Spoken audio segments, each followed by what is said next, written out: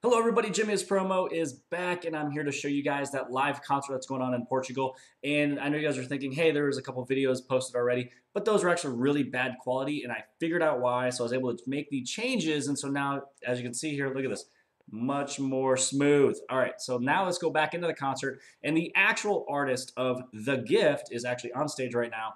So let's go up inside of there and let's check out the concert, and just so you guys can see a little bit better, the quality that's going on.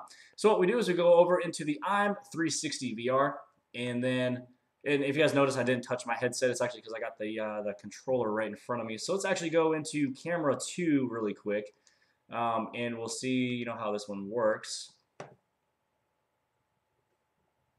Which my Bluetooth controller just actually died on me. All right, so here is the concert. We got a cameraman right here, right next to me here. You can see the concert. And here is the main female artist of The Gift right behind me.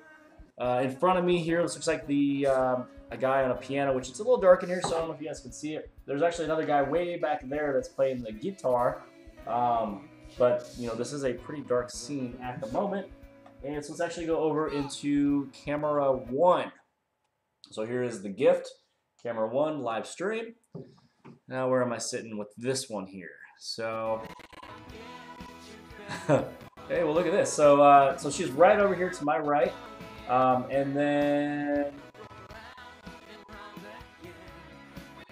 this is actually pretty cool. And you have all the artists, or all the audiences right here, watching and dancing it all out, having a little bit of fun over there. So this is, as you can see, the live stream of a concert. It's actually extremely cool.